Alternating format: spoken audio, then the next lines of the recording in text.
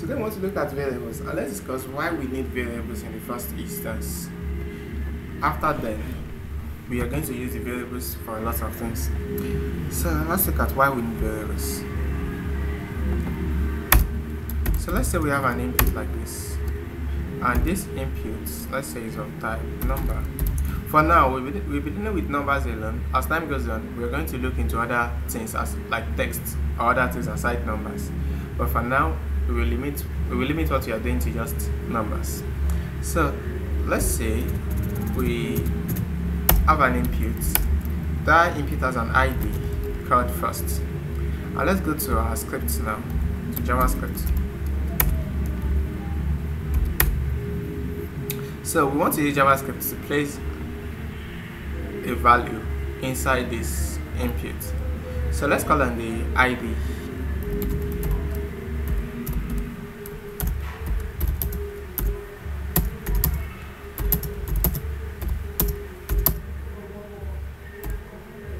So let's say we have this. So you know I said in our last class that JavaScript has the ability to perform arithmetic operations. It will automatically calculate this thing and place the results inside this input. Let's run that together.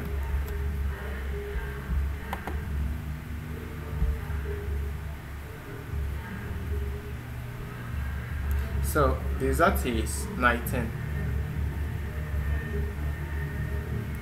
Now we're going to move forward and do something now. We will create another container.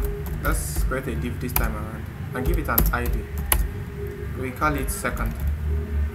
So we're going to use JavaScript now to say whatever this is, whatever the result of this is, multiply it by 2 and place it inside this container. Whatever the result of this is, multiply it by 2 and place it inside this container. So to do that, we say div dot inner text equals to 7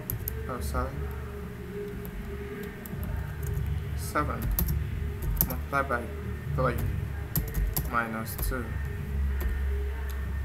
So we want to multiply all of these things by 2. So let's put that in the brackets and say multiply by 2. Are we following? Yes, sir. Okay. Yes, sir. So what we're saying is multiply all of these things by 2 and place the result inside this div. Oh, sorry, the idea of the div is second. So let's go to the browser and say, so that's 38. Let's add 2 more containers. I will create maybe h1 and give it an ID and call this third. Then I want to say multiply whatever is here by 10 and place the results here.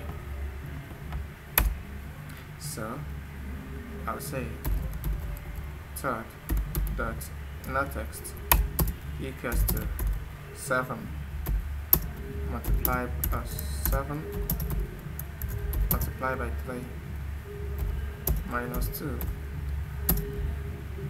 multiplied by 10. So lastly, let's add one more container now, and maybe let's make it a text area and give it an ID. Let's use fourth. So this is the last one. So let's say fourth dot inner text equals to 7 multiplied by 3 minus 2. Let's say we want to multiply by 20 now. So go to the browser, you have these results. Any questions so far?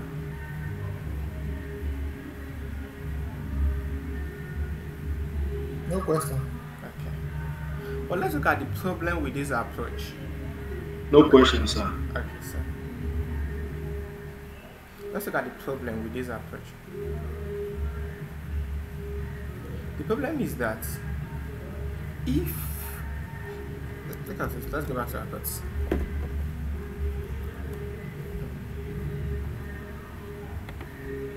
You know, these are starting points.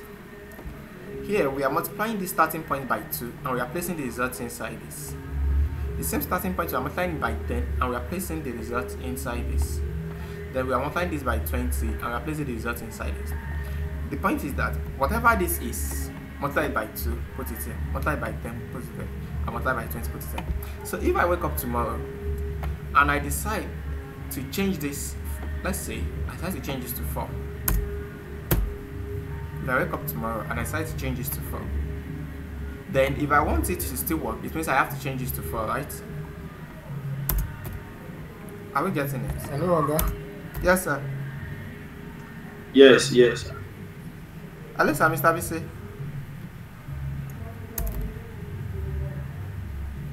Try and get me.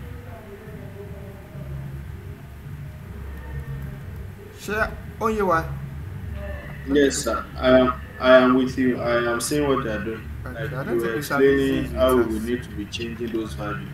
We need to be changing. Okay, sir. Mr. BC. I don't think it's with us. Probably it's network. Probably it's network. Oh, he has left. Maybe we should wait for him. He has left. Let's move on. He might be trying to join with his system. Okay. So, what we are doing here is, if we change this to something else, then we need to change it here. We need to change it here. We need to change it here. So, this poses a problem. So that if you forget to change it at a point, let's say, we forgot to change this here, and we left, I was going to leave it as, oh no, let's say we forgot. So it's 3 instead of 4. Then it's going to affect the result. It will.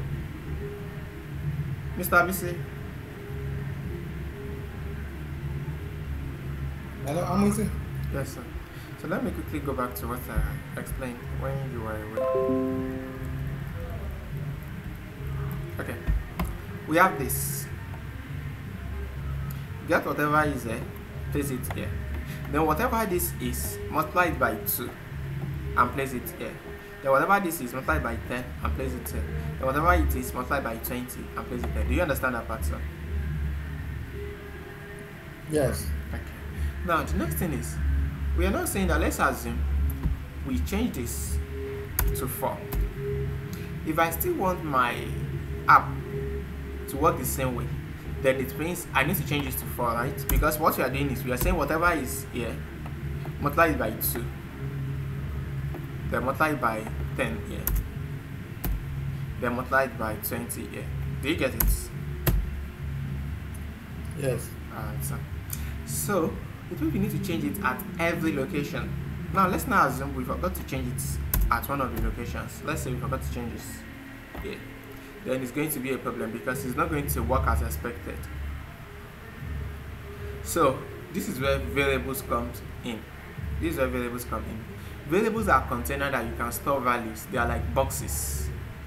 Then you can store values inside that box. Again, variables are containers that you can store things. So whenever you need that thing, you can call on that variable. We're going to see how that helps solve this problem. So let me comment this and go straight to variables. Then when we are done, we will now see how variable helps us to solve this problem. So to create a variable in JavaScript, use this word var. When JavaScript sees is a keyword, remember I said it in our first class that when JavaScript sees keywords, it automatically knows what to do, right? Have you know? Yes, sir. Okay. Yes. So var, when JavaScript sees this word var, immediately it creates a container for us. So inside this container, and next is you need to label. It's compulsory in JavaScript that when you create a container, you need to label the container. So let's label the container. The label can be any name of your choice. So here I will call it maybe container. Let's just call it container, but it can be anything. It can be anything. Now, again, when JavaScript sees var, it creates a container. The next is the label on the container. Then you can now choose to insert values inside this container. So let's say 3. So what I'm saying is I'm telling JavaScript to create a container and I'm labeling it container. Let's use another name. I think this container might make it a bit confusing. Let's call it A or something. So I'm saying JavaScript should We label can that call it container. box. Yes, sir. We can call it box. Okay, box. Thank you, sir. So I think JavaScript should label the container box and insert 3 inside this box. So what happens is whenever we call on box now, it will put the value there. So when we say alert box, it will alert 3. It will alert 3 because that's what is inside that box.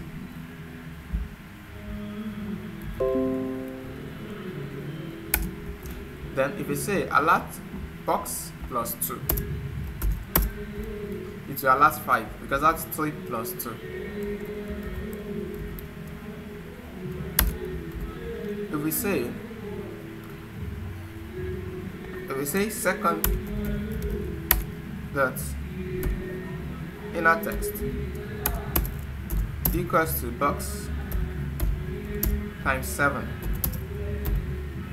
so that becomes second, you know this is second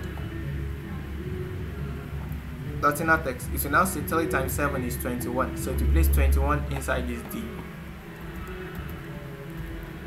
Any question? It's clear. Okay. So what happens is whenever we use box, it's going to put this value there.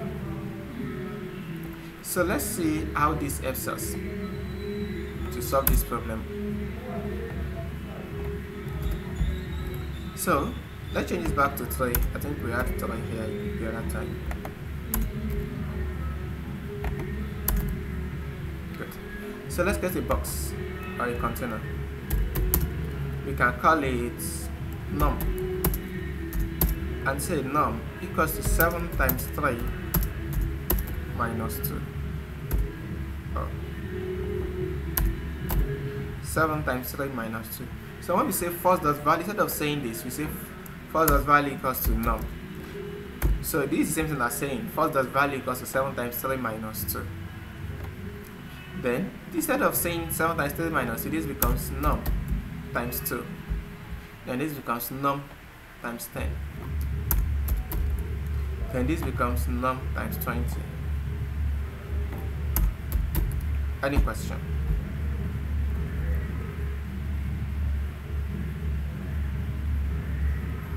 Sure you are.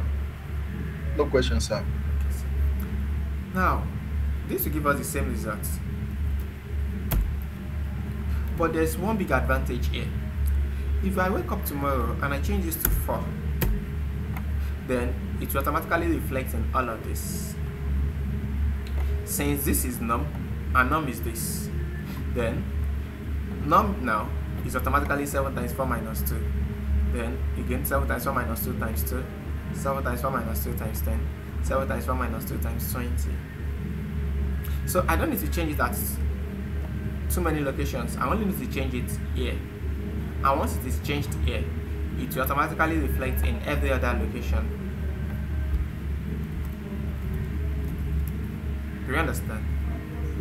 Check out this watch. Yes, sir. So let's look at the rules that guide variable declaration. There are some rules that guide it, and we need to obey these rules.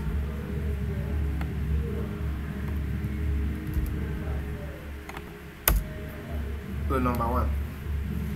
You see, these rules, let's discuss what I mean by rules that guide variable declaration. Let's say I have a variable like this. These rules that we're about to state, they affect the label you can put on your variable. They affect the labels that you can put on your variable. You can't just use any label. Well, it's good that your labels are descriptive enough, that you make your labels to be descriptive. That is to explain what is inside there. Imagine I want to create a variable to stand for number of students in class today. I can say variable students in variable students in today's class, something like this. Today's class equals to 2. This is descriptive. This is very descriptive.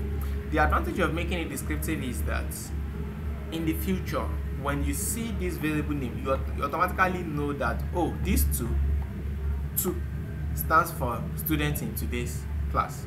You don't start thinking about it, because imagine if I just put a equals to, if I say variable a equals to, then let's say after a year, if you get back to this same code, you may not know what a stands for. You may not know that a stands for the number of students in class on the day you wrote, on the day we wrote this code. You may not know, you may not remember. So you may start tracking your brain to pick it up. But if you make it to be so descriptive, then it's good. Please let your variable name to be descriptive. I like using an example.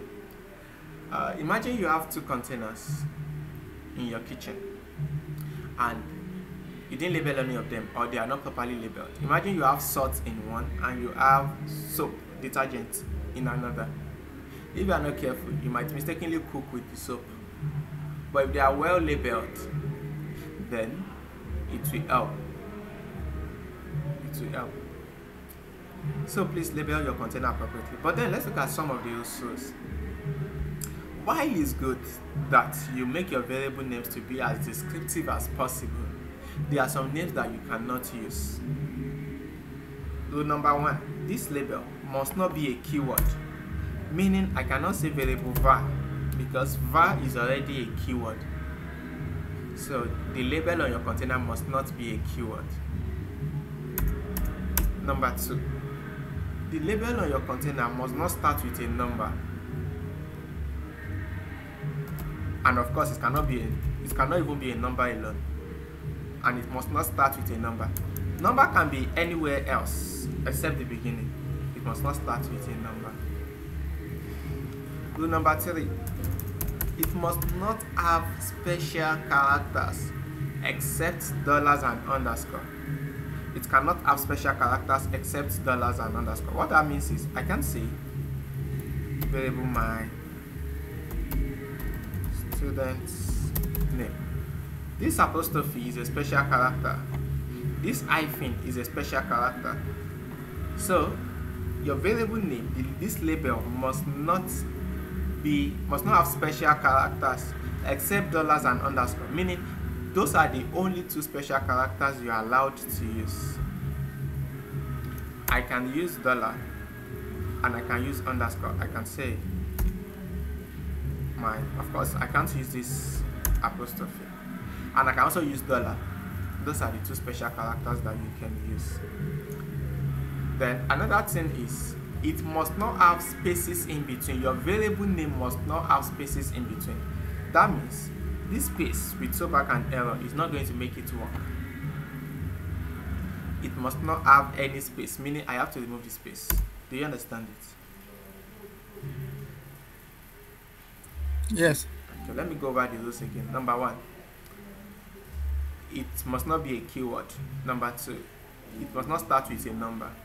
Number 3, it must not have special characters except dollars and underscore. Number 4, it must not have white spaces. It must not have any space. So those are the rules too. Yeah, these rules are also in that book. You can read the rules there. So that creates a new problem. It brings a new problem because since they can't have spaces in between, it means we need to write these things together. Let's say I want to create a variable that would be like let's say variable my number of chair.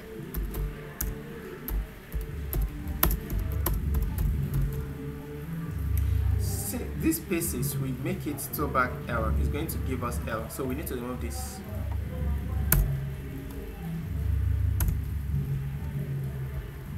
Then let's say my number of chairs. So now this will work fine.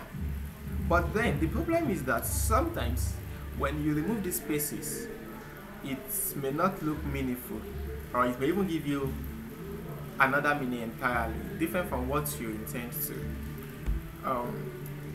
Sometimes when you combine words together, it gives you something else entirely. Let me give an example. I think I used an example in that book. uh, let's say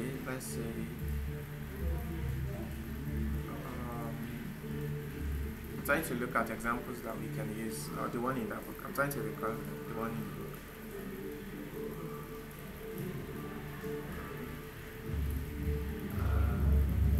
Well, I'm unable to pick any example. But then sometimes when you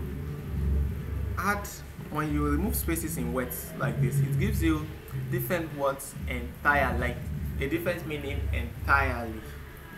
It gives you a different meaning. So which may be confusing to you or other developers. You know, when you are building application, most times you don't build applications alone. You collaborate with other developers to build your application. Most times you collaborate with other developers. So if they are not well spaced, or if you remove the spacing between these words, then they might misinterpret it, or they might think it's something else entirely. So how then do we solve this problem? This brings us to what we call the casing system. Casing system. So we have numerous casing systems, but in this class we'll be considering just like 3 of them. Number 1, we are going to be considering what we call the camel casing. Okay, let's look at Pascal casing first. Pascal casing, the snake casing,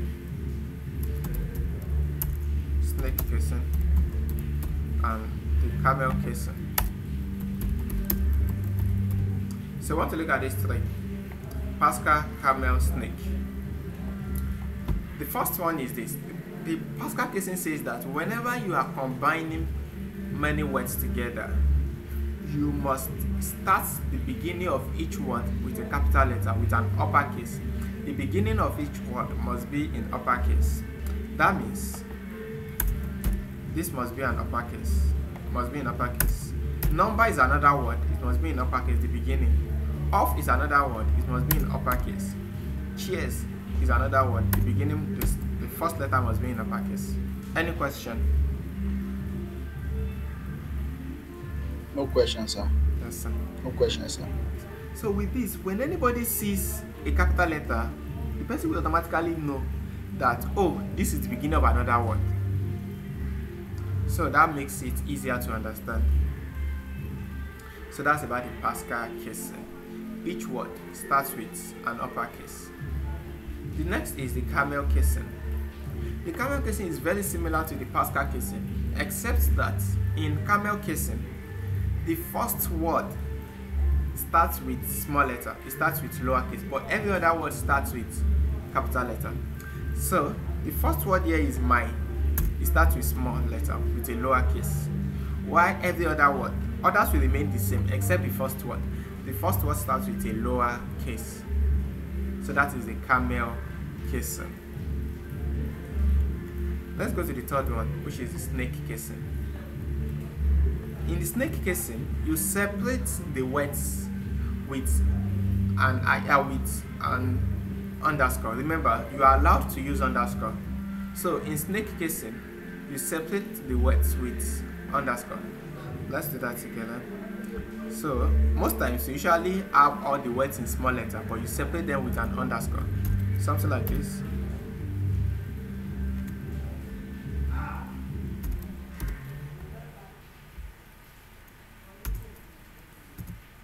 So we have this, my number of chairs. So you separate the words with underscore. So once you see an underscore, you know that, okay, this is separating 2 words.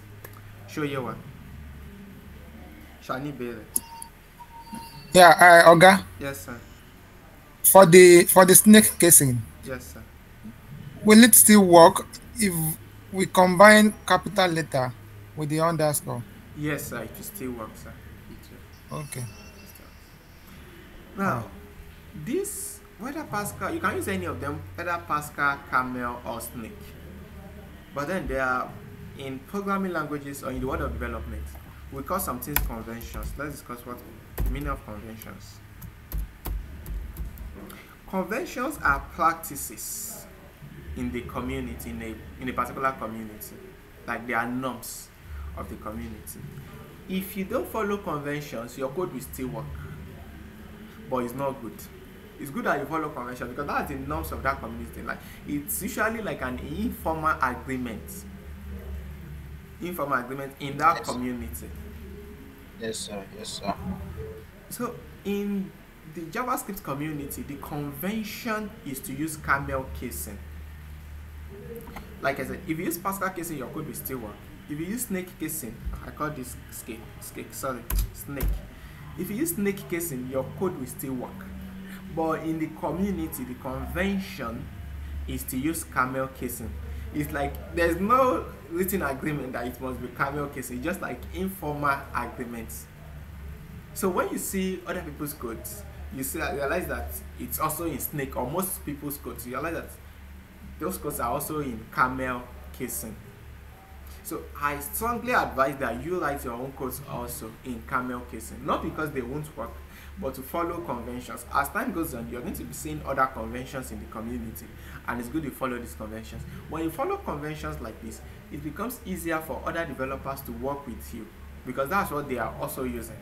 So when they see your code, they get along easily. For instance, in the Python community, it's usually snake casing. Maybe because Python itself is a snake, so in Python program it's usually snake casing. But in JavaScript community, we use the camel casing, and please, you too should use the camel casing. So for that reason, I'll be changing this to camel casing.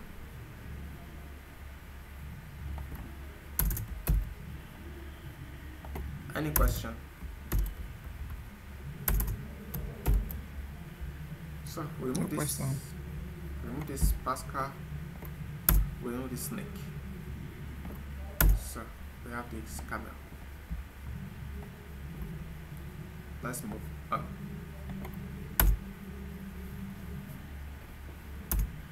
So whenever you create a variable and it involves many words, you combining many words, then please you use the camel casing. Use the camel casing. Now we want to go to a new topic. So far today we've looked at variables, we've looked at casing. We want to look at JavaScript functions. And that's where we're going to stop tonight. Events and functions. Okay, events and functions.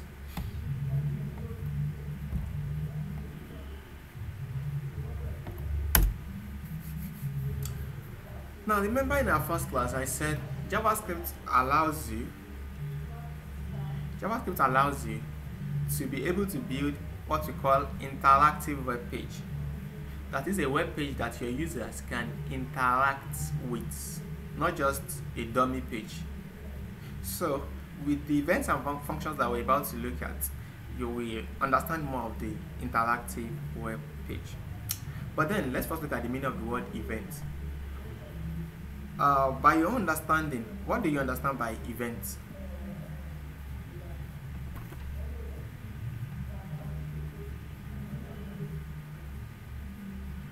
Hello. Party, funeral àti wedding. Okay. Mr. VC. It's just like an occurrence. Good. Alright. Okay. So Mr. Blessing said party. So let's host a party in JavaScript. Okay. In this case, as you said, event is an occurrence, and that's what we want to do now. What we want to do is we want to tell JavaScript that if something occurs, then we want to make something happen. If this should occur, if this should happen, then do something. If another thing should happen, do something else. If you get to some website, if you're about to leave the website, they will tell you, please don't go. Something like, before you go, can you rate us? Or something like that. What they are doing is they are monitoring you. And they are trying to say, oh, whenever this occurs, whenever you're about to leave this page, then this should happen. Whenever the user performs this, then this should happen. So we call these things events. And let's create some containers, HTML containers together. Let's see, we have a button. This is a button. And when we click on this button, we want to alert it. So we just say maybe click me. So we can now add an event to it. Remember, what we want to say is when we click, Abi, that's an event. When we click, that's an event. So you had an event. Events usually start with on. Sorry, a second, please.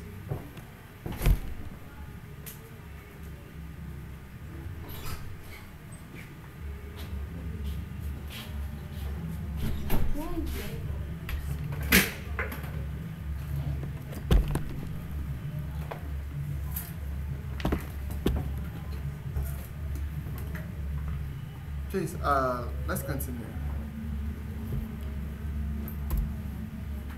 Event usually starts with on.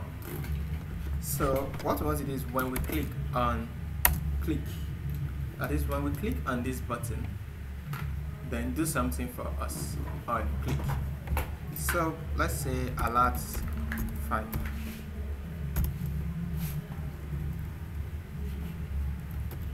So let's go to the browser.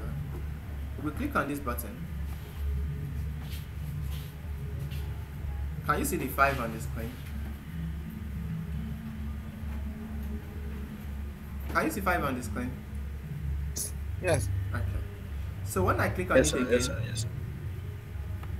it will alert 5. So when you click on it again, it will alert 5. We can use other events. We have on mouse enter. That is, whenever my mouse enters into this button, I don't even need to click. Once my mouse enters into this button, then alert 5. So I don't need to click. We have 5. Let's close it again. We have 5. We have 5. So we have a lot of events. Events are usually categorized into two categories. Two broad categories. We have the key events and the mouse events. Key events and mouse events. The key events are those things that you do with your keyboard. The mouse events are those things you do with your mouse. On click, you click with your mouse, right? Abina? Yes, sir. Yes, sir. So it's under mouse event. You on mouse enter is also under mouse event. But let's look at some key Yes, sir. events. Let's look at some key events. I will quickly talk about an output command before we proceed. Then we go back to events. An output command. On one output command, we call it console log. This log tends to the console. Don't worry, you understand more about this console later. When we run this code on the browser, this 12 is logged to the console. So immediately we run it, of course, 12 is logged to the console. But then the question is, where is the 12 on the screen? It's inside the console. So where is the console? To see the console, right click on your keyboard. Let's click on your browser. Click on inspect. Then you will see console. Go to the console. So we have this 12. We will talk more about the console later. Okay. 4. So now let's use a key event. We've been using mouse events, so let's use one key event. So we can say on key down. That is, whenever my key is down, do this for me. Console log 8. So whenever my key is down, inside this input, when I'm inside this input and my key is down, that is, I press any key and that key is currently down. You know, when you press a key, the key goes down, right? Yeah. So as long as that key is down, then it's going to console log 8. So let's do that together. So I'll go to this place now and I'll press a key. And you see it's logging 8 to the console, shall we? Oh, to log it 13 times. Let me take this so that you guys will see it. Shall we? Oh, to log it. You You can group things together so that you have log it 23 times. You see that it keeps logging into the console, Abi. Yeah. So that's a key event on key down. We also have on key up. On key up means when you press the key, the key goes down. But immediately you release the key, it comes back up immediately. Then it's going to perform whatever you want it to do. What I mean is this: shall I log 8 by now? If I press the key goes down. The key goes down. Then immediately I release it, it comes back up. So it calls the on key up.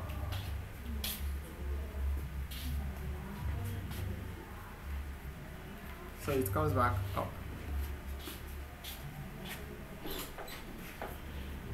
Any question?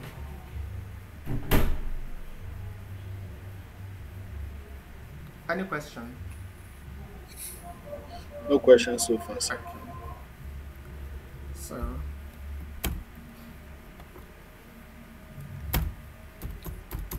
it's logging 8 to the console. Now, the key is currently down. And the people log 8, Abi. Yes, sir. And the people log 8, Abi now. Yeah. Because the key is still down. Simba ti yowo mi kúrò tó bá ti lọ sókè báyìí. Ó máa log ẹ̀. Ṣé kó ti log ẹ̀ báyìí because mo ti yọwọ́ kúrò. The key is now up. That is on key up. But can on key down? The people who are on fit mole yẹn ó máa log ẹ̀ ká lé on key down. Can you see the difference between on key down and on key up? Yes, sir. Yes, sir. Yeah. Okay. So we've seen that. Let's now go to functions, and that's where we're going to stop today. JavaScript functions. Now, you won't be writing codes here.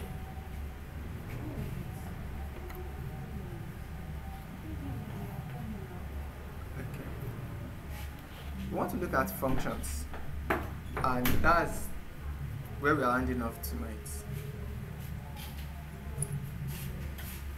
Instead of writing codes here, you won't be writing codes here. It's going to make your code look so rough. It will make it look rough. So instead, you write your code inside this place. Let's see how to go about it. This console log 8, you won't write it here. We still want to do the same thing, but instead of writing it here, you don't want to do that. Good. In your CSS, you did inline CSS, Abina, and you also did internal CSS. Same way.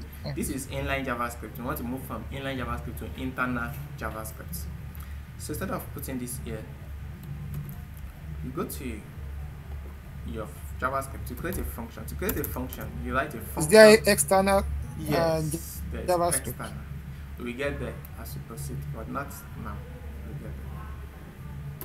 So to create a function, you first write the function keyword. Okay. Yes, sir. Mr. BC ask a question. Mr. BC ask again. Yes, I Yeah. think there is external JavaScript, but we get not tonight. We get there as we proceed. Okay. Alright. So to create a function, you write the function keyword. Then you give it a name, any name. This name must follow those 4 rules that I gave you for variable declaration. It must follow those 4 rules. So next is a function must have parentheses at the front. Then what you want the function to do? This parenthesis differentiates it from variable. To create a function, you write the function keyword, then the name of the function, you put parentheses after it. Then whatever you want the function to do will be within this curly braces. Any question? That's clear. Okay. So I can now put the console log 8 here.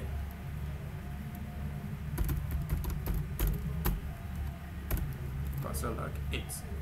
So what I want to do is, whenever my key is up, I want to do whatever is inside this function, right? Have you now? Shall I get there? Hello? Yes. So, Yes, sir. Yes, sir. Right on, sir. Whenever my key is up, so somehow I need to find a way of hooking this, my func, into this key up. I need to bring them together. So to do that, I will just put the name of the function here. My func. So that means whenever my key is up, run all the codes inside this my func, and it's going to do all the codes there. So you still have the same results. Any questions before we round it off? Any question at all? No question for now. Okay. Now, let me give us a task to do, an assignment. Like we did today, we first review, we revised the last class, then we added some things. So as in the next class, we first revise this part of events and functions, then we add some things. Now, this is the assignment.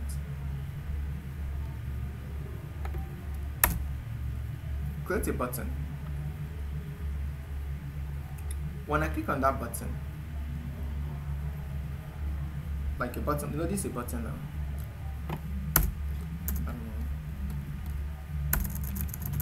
This button has 50 inside it. When I click on this button, the text inside that button will change to 10. I come again. Create a button. When you click on that button, the text inside that same button will change to 10.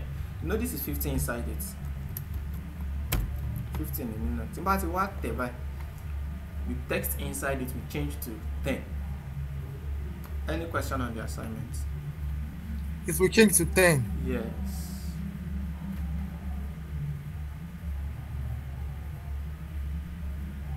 Any question?